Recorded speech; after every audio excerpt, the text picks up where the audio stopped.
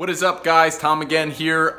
Today I'm going to show you how to swap over an OBD1 distributor to an OBD2 car.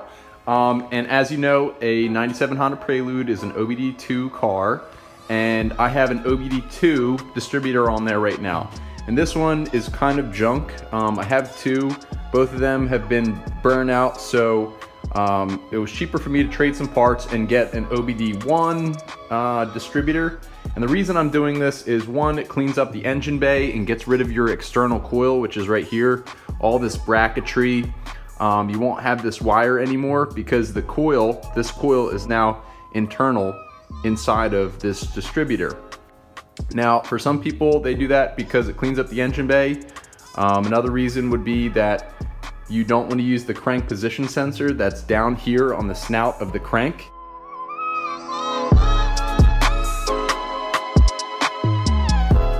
And one way to get around this is to go to RYWIRE.com and to purchase this jumper harness.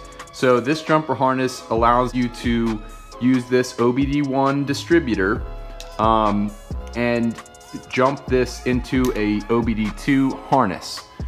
So as you see here, you have the harness and you have a 20 amp or 25 amp rather fuse, and I'm going to show you where all of these go.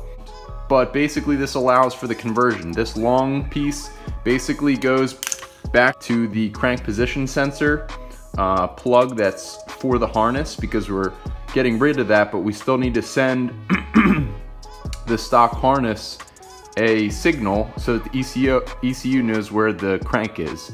And part of, as you see, it goes back to this main plug, which plugs up right here to the distributor, because OBD1 distributors have a crank position sensor inside of them. So that's why you have to run that whole setup. For people who have an OBD2 setup and ECU, you will not have to retime your car if it is a 97 Honda Prelude or an OBD2 Prelude, because the ECU automatically sets timing. On an OBD1 car, or using an OBD1 ECU, you will have to time it after you put the new distributor on. And I specifically have to do that because I have Honda, I have a turbo setup, and it's extremely critical you set timing perfectly. So we're gonna get into this. But essentially what we're gonna be doing is, you have to disconnect these two plugs here and disconnect the distributor.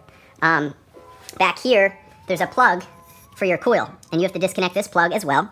And I'll see if I can get this done on camera here. So I got that plug off, and as you can see, this plug has very thick gauge wires. It has the green wire, it has a black wire with a yellow stripe, and then that large, what looks to be a yellow wire there.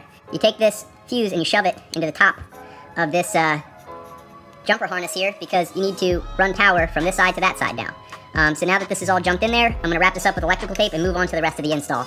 So take off this plug, so we're not gonna need this coil.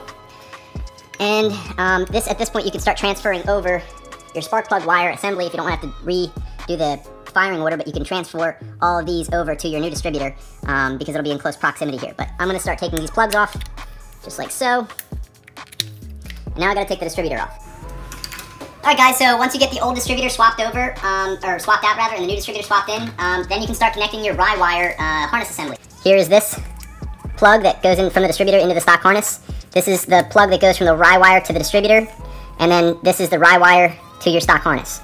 And back here also, like I said, take that plug that comes off of your coil. I took the whole coil assembly off. Now it looks really nice and clean. You put that 20 amp fuse in there, and then electrical tape it up, and then zip tie it away. But down here, you're gonna have a harness, which is probably gonna be difficult to see.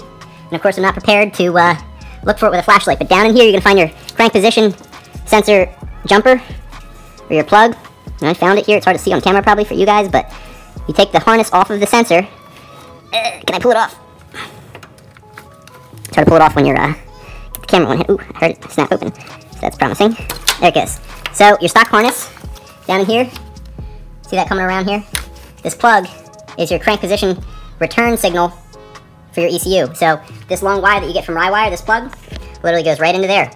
That's all I got for you guys tonight. I still have some data logs to do, so I'm gonna finish up my job here, clean it all up, and that's it. So thanks for watching. Sorry it's a long video, but there's a lot of details here, so have fun. I'm out.